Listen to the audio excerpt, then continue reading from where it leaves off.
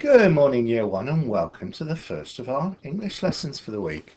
This week we are moving out into the virtual great outdoors, and we're going to be looking at non-sequential text. So that means text that you can read in any order. And these are non-fiction, not fiction, so they're fact books. But today we've got a bit of a treat for you. You can be listening to and identifying different locations in the great outdoors. But before we do that, we've got our grammar starters. So get your whiteboards and whiteboard pens ready, and when you're ready to go, we'll get started. Okay, so there you can see people camping, looking down on the city in the great outdoors.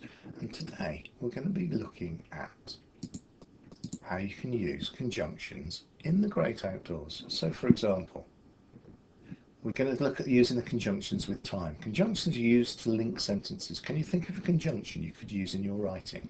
So try to think of all those conjunctions we used last week. Tell your grown-up.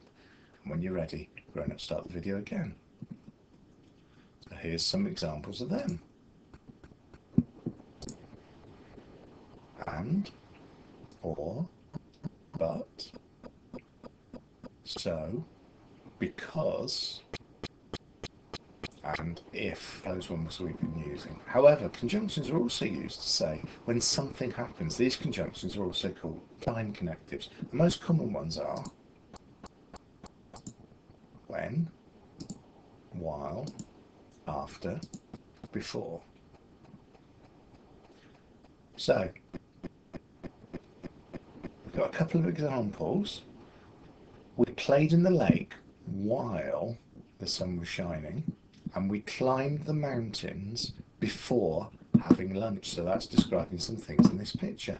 So what I want you to do, have a go at now, is have a go at writing sentences about this picture using when, while, after, before, or during to describe the scene.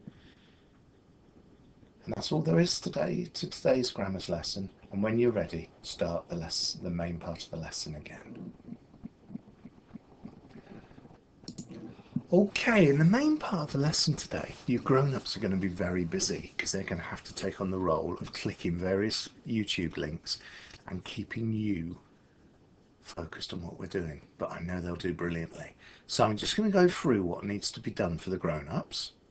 So what you're going to need to do, grown-ups, is you're going to need to play each YouTube clip twice. And the YouTube clips are underneath this lesson on the Day 1 lesson plan. First time, get your child to close their eyes, play the clip for about 30 seconds and pause the video. Display this questioning hand on the next slide. I'm just going to move on to that. Only now get your child to open their hands and open their eyes, sorry. Challenge your child to think of a question that will help them to identify where the clip is taking place. So that's looking at those questions on the questioning hand. Write down that question and then play the video for a second time. This time, play the full video if you want to, but let them watch the video. And then have a go and see if your child can answer their question. If so, write the answer. If not, write a question that they now can answer and then write an answer to that question. And then what I want you to do is repeat the process with each of the clips. It's up to you how many of the clips you do, but at least I would say a minimum of 3. When you've finished, ask them to decide which questions were best for finding out where each clip was taking place. And if they can explain why that is, that would be great. So that's basically all that you need to do today, and that's the whole lesson. So you may want to take a photo of this so you can refer to it, grown-ups. And when you're ready, start with the first clip. Good luck, Year 1. I'm sure you can do an amazing week's work today.